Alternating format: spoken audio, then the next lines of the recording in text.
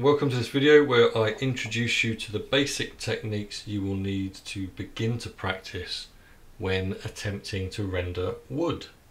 So as you can see here, I've already started drawing out some shapes.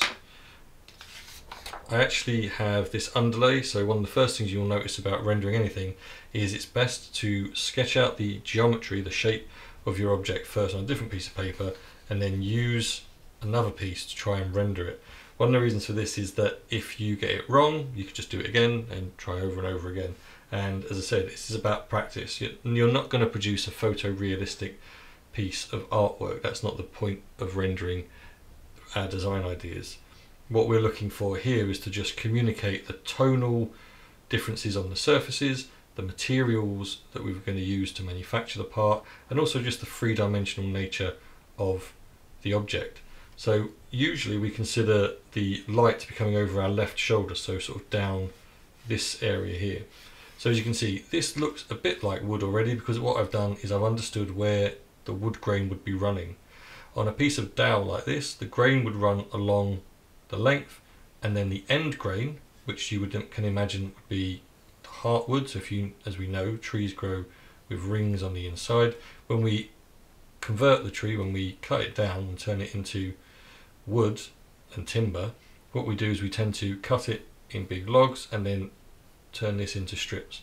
So what we would have here is we'd have end grain here and actual grain running down there. Now obviously where we get the branches of the tree coming out, we would get these knots. So that's an easy way to identify things of wood, is we're looking for those sort of oval circular patterns where it gets darker the smaller the circle gets. So here, as you can see, what we've done is we've got our cylinder shape like a dowel or something similar, and we've just put this end grain, which are these curved lines, on the end face, and then we've brought them down the length and curving them as they get smaller, and that way it gives us this sense of it being wood. So here what we would first do is to identify the end grain, draw on the heartwood, then draw the grain as it runs down the length. If you want to get a little bit creative, you can put a little knot in here and have the grain go around it, and then just put a few more lines going around, and that will help people understand that it's from a wooden material. Now if you were going to paint this, so if you were doing a product, say a children's toy made out of beech that was going to be painted but you could still see the wood effect, then all you would do is just render it, same technique, but in the colour you want the paint to be. So if it was green, do the whole thing in green but put that wooden pattern on there.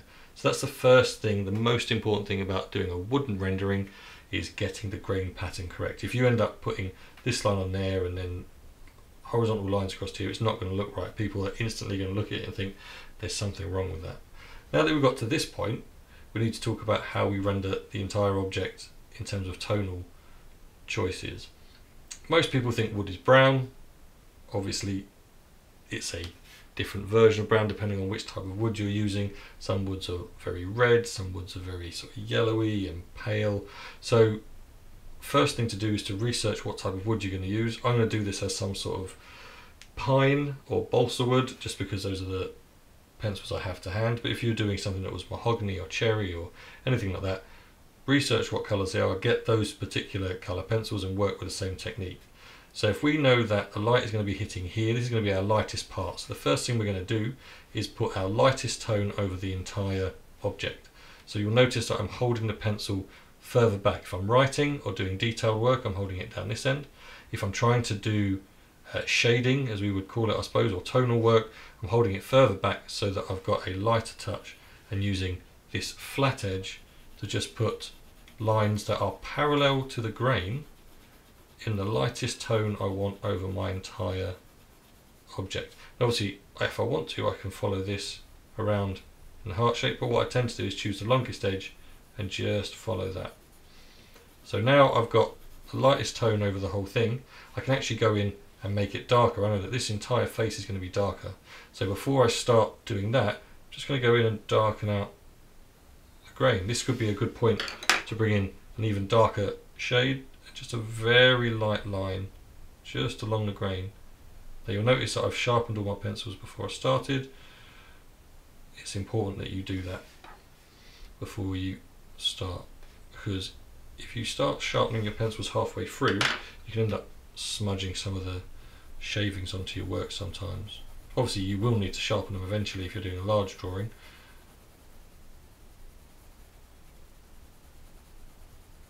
So now you can see I'm just doing this entire face slightly darker because I know the lightest area is going to be here, so this can just be darker. This area down here is going to be the same sort of tone as up here, so this area in the bottom can be the darkest, and then this area down here we're going to try and match that, going lighter upwards. Now you see what I mean? I've lost some of my wood grain there, so then I can take this pencil, just start putting those back in for now. Now what can happen sometimes is as you make these areas darker, what you thought was quite dark in terms of its tonal range becomes almost white. If that's the case, go back in and make it a little bit darker if you need to. And then this area down here is going to be slightly darker again, and this is going to be light, but it's going to be slightly darker. If you imagine it's almost like a spotlight or a diffused spotlight there. And again, I've lost some of my wood grain, so I'm going to come back in and add that back in. Now what I wouldn't do here is press down really hard and do the whole length of the grain in that colour.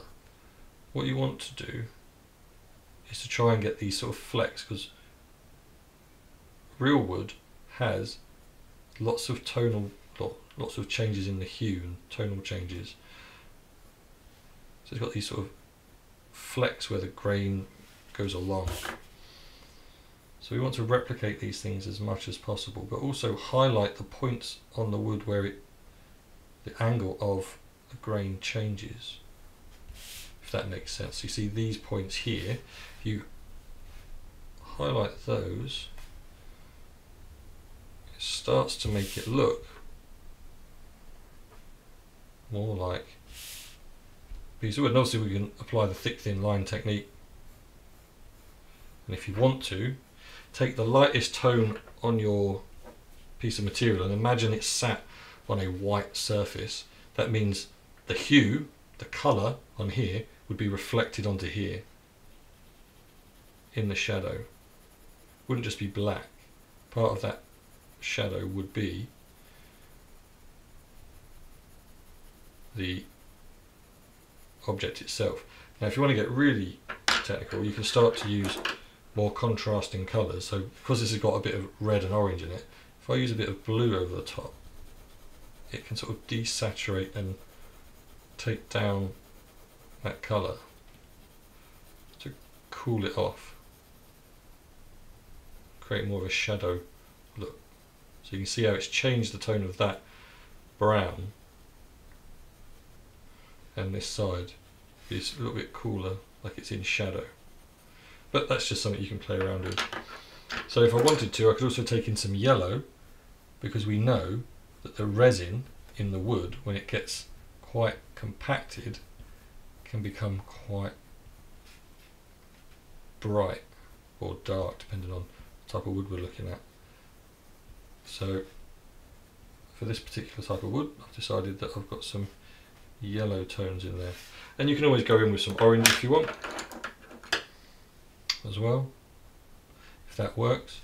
But again, it's just very light flecks of colour, and that should do. We'll go back in with our original brown and just neaten it all up.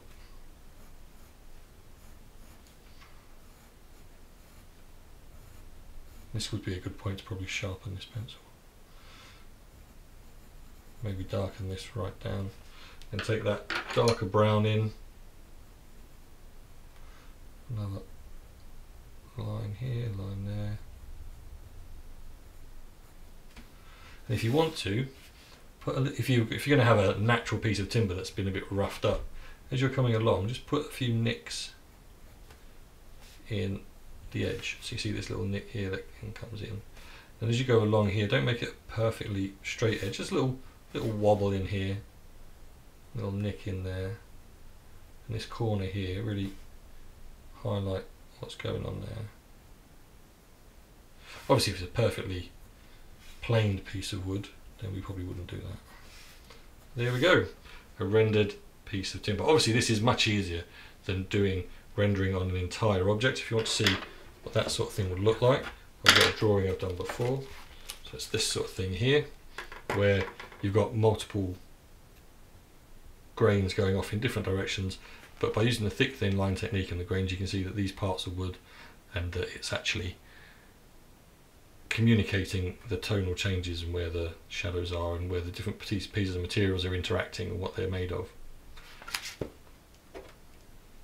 So in summary, just remember, you want to identify the direction of the grain first, apply the lightest tone across the whole object, and then start using your different colours to work in the different pieces of grain and the different patterns you want to represent. And don't forget to add a few knots in every now and again, just to show that it is wood.